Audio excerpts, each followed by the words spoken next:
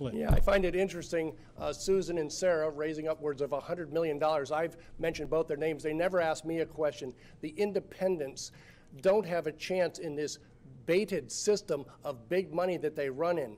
So many times they've been talking about how much they want to save and they want to get money out of politics. They're the essence of politics. And her PPP program has hurt Americans. I am the only financial expert up here. I'm for a student loan forgiveness. People direct bailout is key.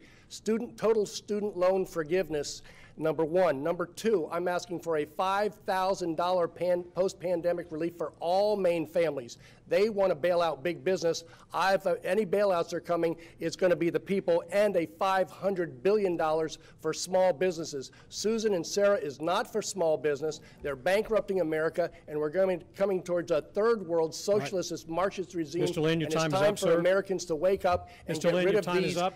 Thank you. illegal Sara funded Gideon. candidates.